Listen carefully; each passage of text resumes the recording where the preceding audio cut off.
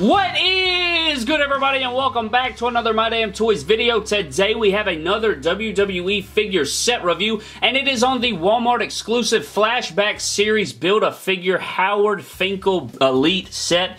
And these things look really good. I hate that it's the new articulation, you know. We don't get any more bicep swivel, and it's just really, really annoying. That is so unfortunate, but I really do love the Ted DiBiase. I think he is looking fresh in that green suit. Rick Rude, I always love Rick Rude. I didn't grow up watching him, but I love to go back and watch his old promos and his old work. He is fantastic. We have a bunch of legends right here. All of these figures, even though they are the new basics, do look really, really good.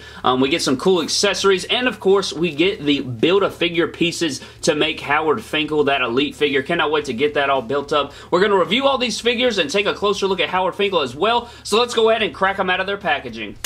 Alright guys, here we have all of the Flashback basics out of their packaging with their respectable Howard Finkel Build-A-Figure parts. We got Bob Orton right here with the microphone and head, Sergeant Slaughter with the arms, Ted DiBiase with the torso, and then Ravishing Rick Rude right here with the legs. And I think it's pretty cool that we get accessories with two of the basics. I think it's awesome that we pick up Bob Orton's hat, which is very weird. You know, you usually don't get any accessories with basics unless it's like a chase figure or something like that. And then we get sunglasses and the turban that comes with Sergeant Slaughter. I wish if they would have done that, they should have given us a briefcase or something, or maybe like a basic version of the $1 Million Championship with Ted DiBiase, and then maybe like, I don't know, a robe or something to go with Rick Rude. I just think it's odd that they threw in accessories with these two and not the other two, but you know, it is what it is. I don't know if it tied into Howard Finkel or anything like that, but I think it is really awesome that we get those accessories. So what I'm going to do is start off with the first figure, go all the way through, review each individual one, and then we'll put together Howard Finkel. So let's go ahead and get started.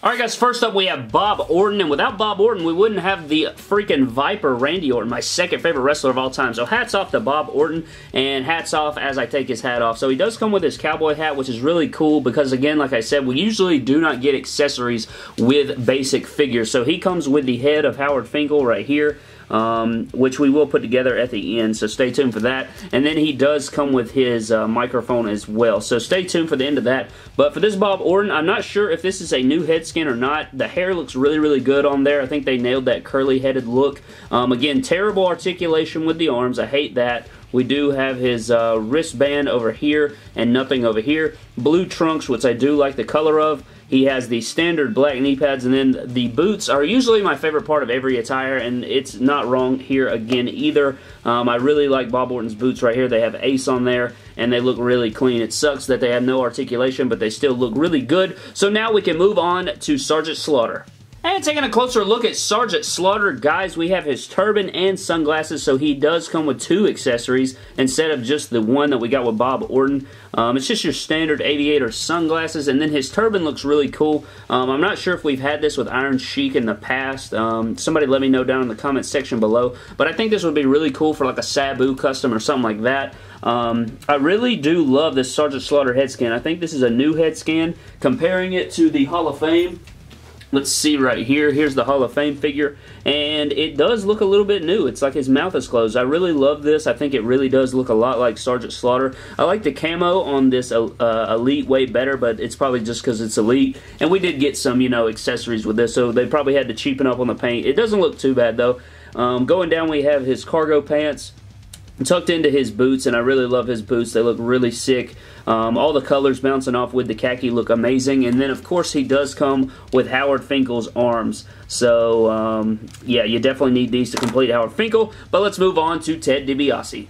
Up next, guys, we have the $1 Million Man himself, Ted DiBiase, and I am loving this figure. This is definitely my favorite out of these new basics. That freaking green suit, he is looking so swag with that white shirt underneath, dollar signs on there. On the back, we got the silver dollar sign.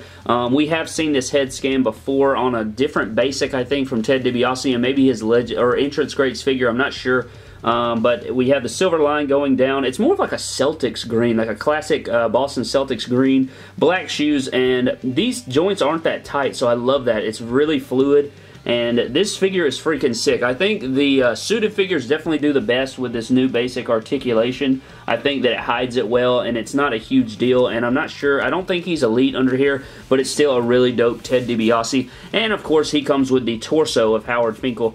And again, you do need this to build Howard Finkel, so you got to pick up the entire set. So now that we've covered the $1 Million Man, let's move on to the Ravishing one. And last but not least, guys, we have the Ravishing Rick Rude Basic, last figure in the series. And I'm not a big fan of this attire. I love Rick Rude. I love the head scan. Really captures Rick Rude's likeness. And these tights, man, the purple with the black stripes, just not very, out of all the attires he wore in his career, this is definitely not a one that I would like in figure form. But his boots do have black with white outsoles. They say Simply. And then on the other one, they say Ravishing. So it's kind of weird. His boots have articulation, but Bob Orton's do not, so that's very weird and odd that I just noticed that. Sergeant Slaughter's do have articulation as well, but that is the Rick Rude head scan. I love this, or the Rick Rude figure, my bad. I do love the head scan though, really does look like Rick Rude, and I think we've seen that before, but he comes with the legs, and they are the good articulation legs, and they're really fluid. They're not really tight. They feel really good in your hands.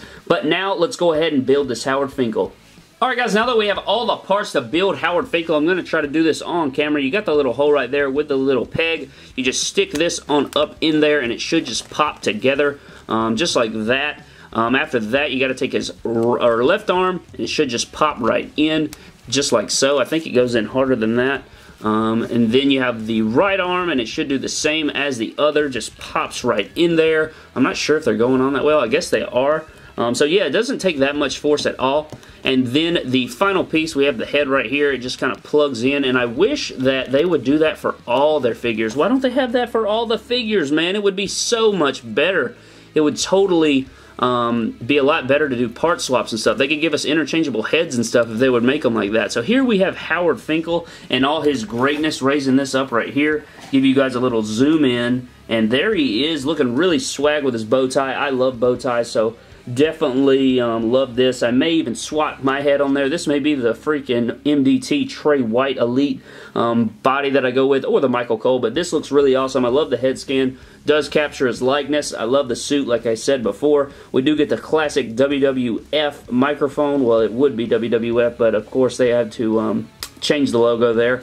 But just simple black Build-A-Figure, and it looks really nice. I love the way this Howard Finkel came out, and I'm really glad to have him in Elite form.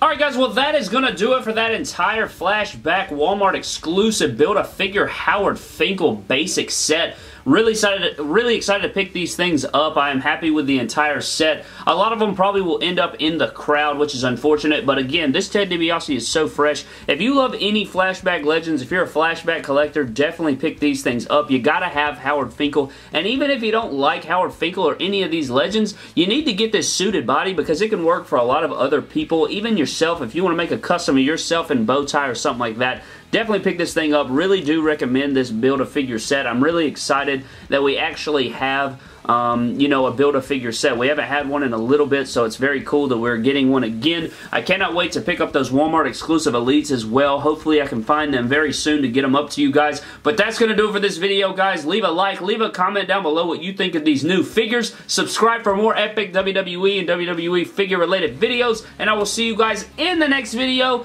Thank you so much. Howard Winkle.